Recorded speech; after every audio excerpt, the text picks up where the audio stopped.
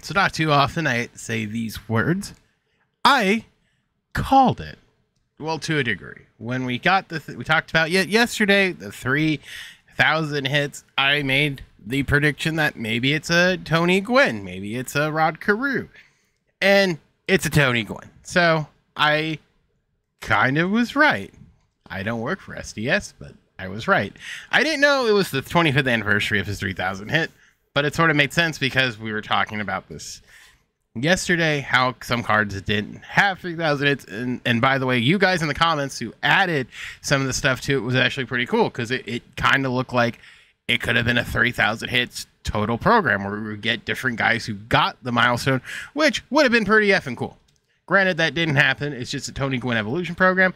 But hey, it's better than nothing. So let's jump in. Let's see it. We'll take a look at the new headliner because I think there's a new headliner day 2. Take a look at that and all that fun stuff and see how quickly and painlessly we can do this. So again, jumping in here, here's the other program. You kind of see it.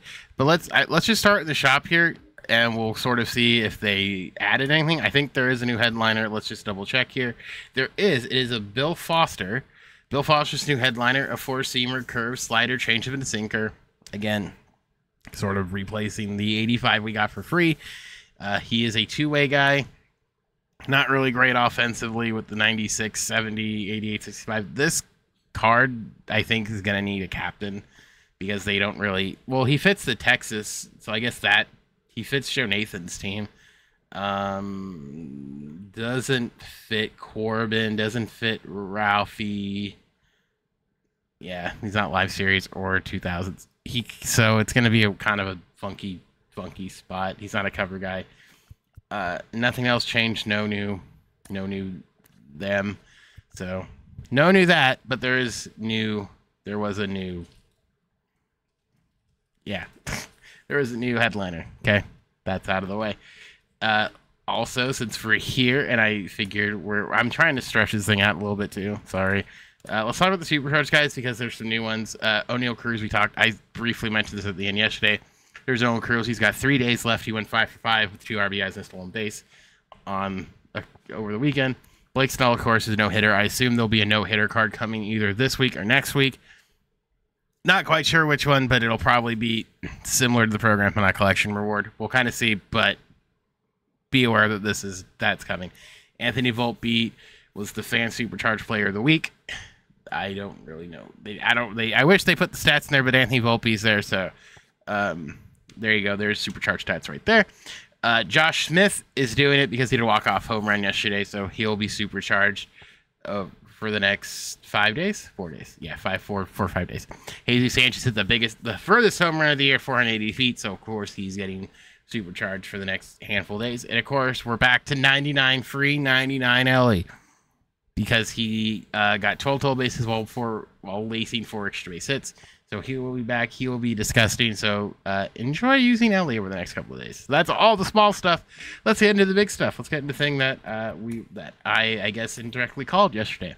So it's an evolution program again, similar to the Hall of Fame stuff. So you'll be getting cards along the way. So you're going to get a 95, and it looks like just the 95. So we're going from a 95 to a 99, no 97. Take a look at the first card we're going to get here. Max Contact versus Right. Very little power.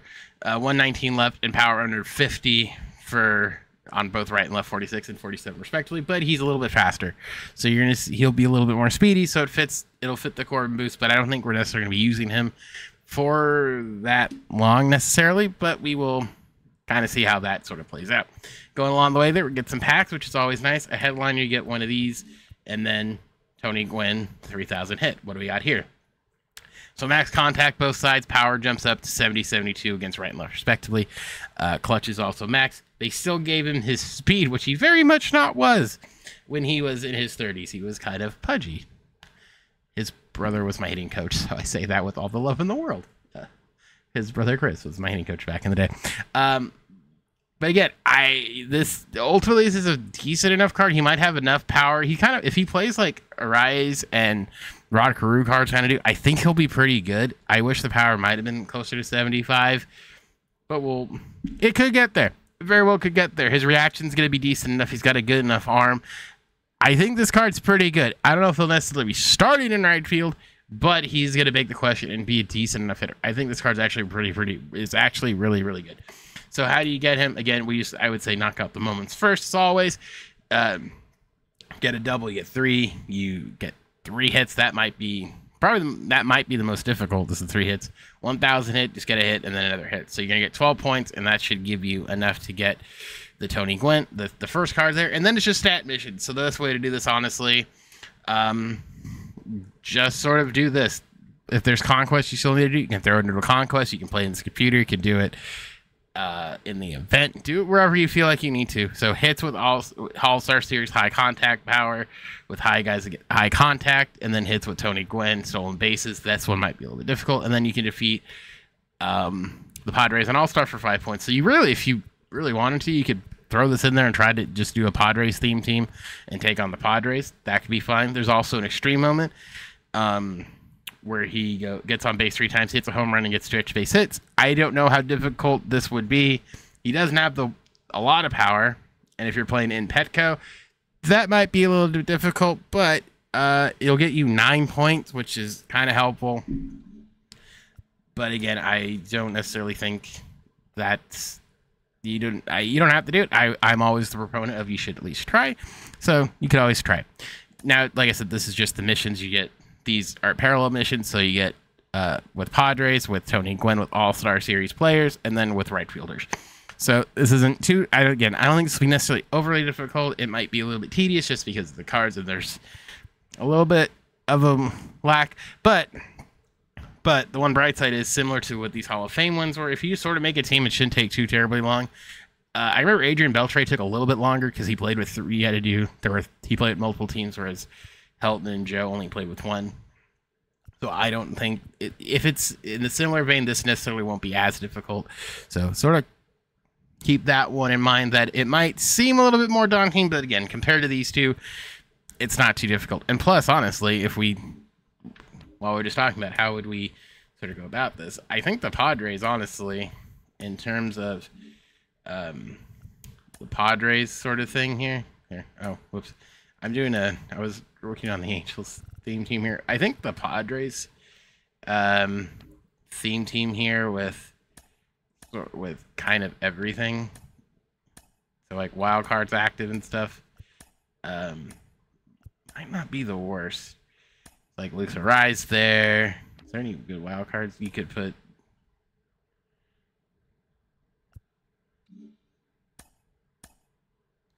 Do that. Could do a little bit of this, and then whoops, out wild card. I mean, you could do that. I'm still working on it, but you sort of see where I'm getting at here. Like the Padres sit by themselves, like they got plenty. Like you could use flashback Steve Finley and then just fill the bench and stuff. So like you could use this team, and then remember you're gonna get a Tony Gwynn to put in right field, so you could move Tatis somewhere. You could go about it that way, and then for pitching, realistically here,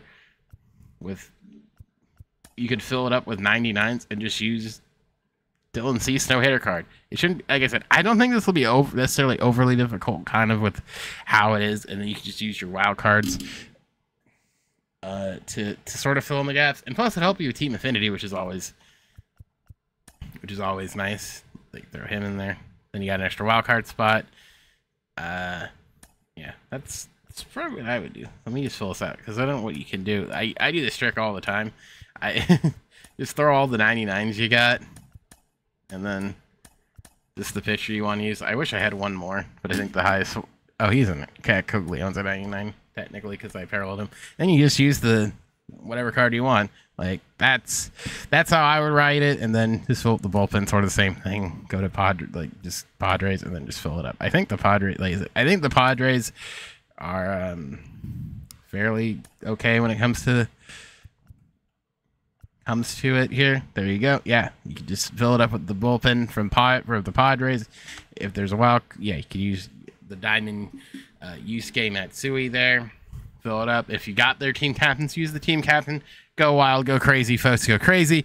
I think this will be fairly easy. Again, there's plenty of Padres cards to use. Utilize your wild cards at this point if you need to. You don't want to, hey, that's fine too. just I just say, hey, you got it, you might as well use them, and you got a full diamond team of Padres that you got basically for playing the game. I'm sure there's some that I miss. I'm positive, but those are all the free ones that you get just for playing the game, except for Steve Finley. He is a collection reward, so he's not totally free to play. But that's how I would do it, and then again, to knock out those missions, I don't think it's going to take too terribly long to sort of get to that point. All right, but that is that. That is the Padres stuff. That is all the fun stuff that is coming up today, that dropped today. I want to wrap it up by talking about something I saw on Twitter, talking about how it seems like content gets a little bit better as things go along. I think the biggest reason for that is I think season 1 is more scripted than all the other ones, where it seems like they're a little more rigid in the scheduling. Because one thing I remember talking about previously is number of programs that were out early on were sort of the same as they were for the previous year.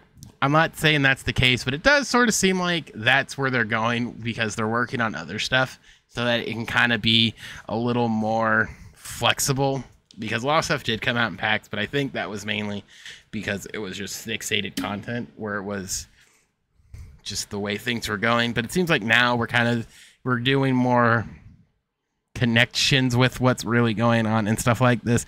I'm not quite sure why. That's my explanation for it. Somebody said it was between Scannet and Chev made the comment that it might have been the Team Affinity stuff that they're kind of locked into, which is probably partially true. But usually when it comes to games like this, for the most part, it's usually they have stuff locked in certain slots. In certain slots, they can kind of maneuver stuff a little bit. But for the most part, a lot of it's set in stone. Let me know what you think down below, whether about the content in general, how it sort of seems like the content sort of does weird things. Do you think it's that? Do you think it's something else? Do you like the Tony Gwynn card? I think it's pretty snazzy. I think it's a good free-to-play card to help people with collections along the way as we get closer and closer to the end. So let me know down below. Leave a like if you like it, dislike if you dislike. Leave a comment down below. All that fun. Subscribe so you don't miss more MLB The Show action here on the channel. With all that being said, my name is Specs. I'll see you guys all in the next one.